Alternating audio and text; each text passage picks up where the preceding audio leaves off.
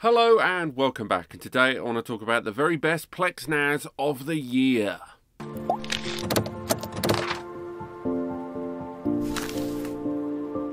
Now, if there's two subjects I talk about a lot on this channel, it is Plex and NAS. And now I'm filming my top threes of the year and all the NASs that I've seen throughout the year and all the different things I've told you about with Plex Media Server. Of course, I was going to tell you guys what are my picks for the best three NASs to buy at the end of 2019 and the beginning of 2020 as a Plex Media Server. Now, Plex runs on, I would say, at least 70% of most commercial NAS devices these days. If the NAS has its own graphical user interface and does support the application installation, then absolutely you're going to be able to put Plex Media Server on your device. But the extent to which it will run is very, very important, because Plex is a hungry beast, and it only ever gets the hungrier.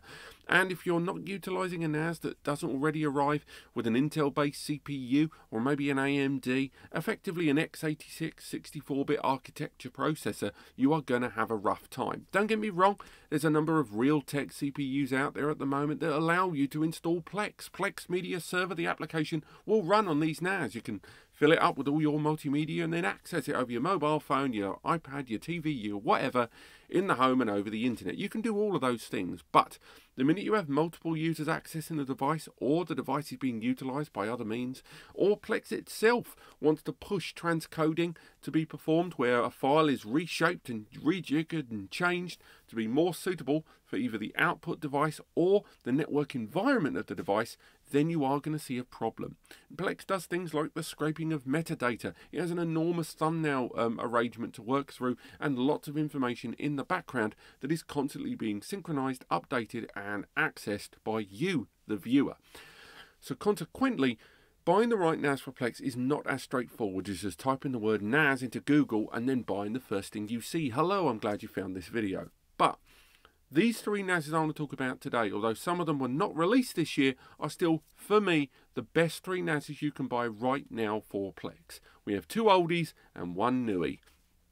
First NAS I want to talk about today is an oldie. It's coming up on 2 years old actually, and it is the Synology DS918 Plus. It just gives it all. It is affordable. It's a 4-bay NAS that's Intel powered with a J3455 CPU that has a transcoding engine, embedded graphics, and it also arrives with 4 gig of DDR3 memory that can be upgraded to 8 gig. It also has 2 NVMe bays, that's SSD bays, inside that support the hard drive bays by creating an area of superfast cache that improves internal operations, which will assist the CPU and ultimately create much faster renderings than without it. And if you are running a Plex Media Server operation and you want to transcode 1080p and 4K, this is a good entry point. Don't get me wrong, particularly dense 4K media will not be transcodable on this device, but 4K output and 1080p transcoding, different story. And as an entry point into Plex Media Server, you cannot go wrong. This NAS arrives at about £400 to £500 without the VAT and without the hard drive media, which means once you populate it with 1 or 2 hard drives and add some more later, maybe an SSD somewhere down the line, you're going to spend less than £1,000 on a Plex Media Server solution that delivers a great deal of stuff. I could talk about Synology's DSM software, but I'm not going to talk too much about that. I've got other videos about that, and I want to focus predominantly on Plex. Where is it good? Affordability, output, usability, and how easy it is to set up. Where does it fail? It can't really hit the top rate media kind of stuff. The stuff at the top end of the spectrum, it's going to struggle. And ultimately, when it comes to Plex Media Server, it is definitely a device that you should be looking at. My cat's just wandering around in the background, sorry about that. When it comes to as an entry point for Plex Media Server, this is definitely a great way to go. Now, the second NAS I want to talk about today is even older, and you know which one it's going to be if you watch my other videos, because it's the same NAS I've spoke about for the last 2 years for Plex. It's a device that arrives with a Xeon-based CPU that, although it doesn't have a transcoding engine or embedded graphics, it's still incredibly powerful. It is the DS3617XS. This 12-bay NAS solution and its Xeon quad-core CPU and 16 gig of DDR4 memory is super high powered. It may have been released in early 2017, which is coming up on 3 years ago, but it's still a great device. In Plex Media Server performance, even without the transcoding engine, the raw power of that CPU can transcode anything, and it can certainly play back multiple streams of 1080p and 4K natively and without transcoding simultaneously. This will play pretty much anything you throw at it.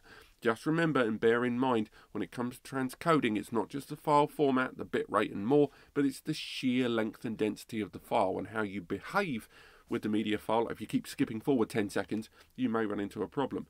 From Synology, it is by far their best Plex Media Server solution, and it still continues to be one of my favourites, thanks to the CPU, the 12 bays of storage, the 5 years of warranty, the expandability with the 4 LAN and the PCIe, and just generally being one of the most user-friendly NAS brands out there. But it's not the best NAS for Plex. Right now, there was a NAS that was released earlier this year that for me is now my ultimate Plex Media Server NAS. It's not the cheapest, arriving at around 16 to 1700 quid, but the QNAP TVS 872 XT is a beast.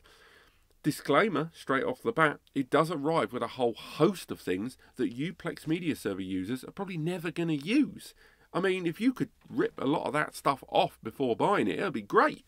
But in order to make this solution, QNAP have created a powerful NAS that can do so much. And as a Plex Media Server user, you might only be using this small bit. So do remember that. But why have I picked the TVS 872 XT? It's a 6-core i5 8th generation CPU, which has got embedded graphics, hyper-threading. It is an insane CPU that will transcode pretty much anything. On top of that, it arrives with 16 gig of DDR4 memory that can be upgraded up to 32 gig. It's got 2 NVMe SSD bays inside to support the 8 bays of storage, each supporting up to 16 terabytes each. And the 2 NVMe bays can be used for raw storage or to power and work with via a system of caching the main internal operations of this device, providing insane performance. Now, let's talk about some of those facilities and features that I talked about that you're probably not going to use, but you might, and therefore you should know about them. It's a Thunderbolt 3 enabled NAS, meaning you can interact with this device directly over Thunderbolt 3 in your Mac or Windows system and get between 800 to 1200 megabytes per second transmission.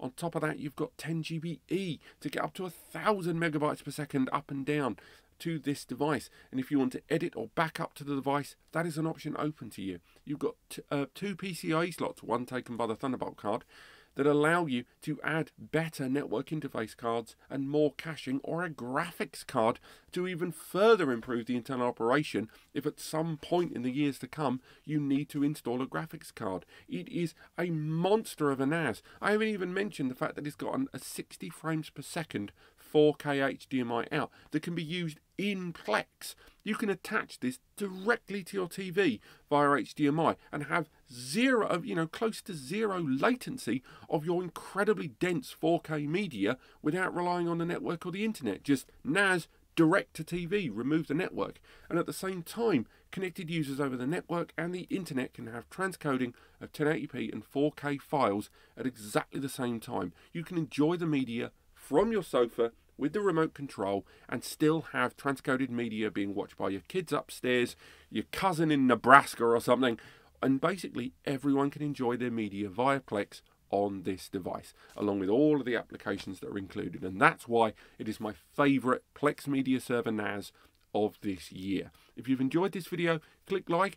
If you want to learn more about this device and all the other devices I've talked about today with specifications, where to buy and more, and how they compare, go to the NAS Compare link in the description. And if you've enjoyed this and want to learn more, click subscribe. I'll see you next time.